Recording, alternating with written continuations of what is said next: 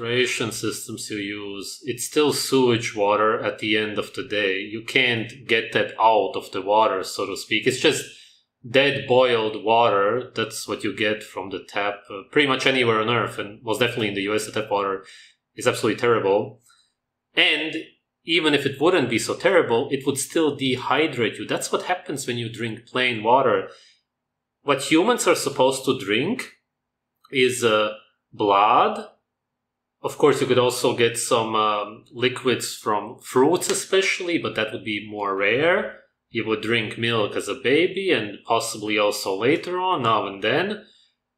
If you live in the tropics, you could get liquids from the coconuts around you. Overall, you would be getting enough from the raw foods that you consume. But of course, when you eat cooked foods, they dehydrate you even more, which is why you feel like you need to drink a lot, and then you drink water, which doesn't even help. That makes your skin dry, obviously, instead of it being glowing, producing sebum as it's supposed to. All of the people who have been interviewed, who live more naturally in the mountains of Chile, for example, everywhere, don't even drink any water, almost at all. It is very rare that they drink water, even if they are active all day. And that's because they already get the hydration that they need from the foods.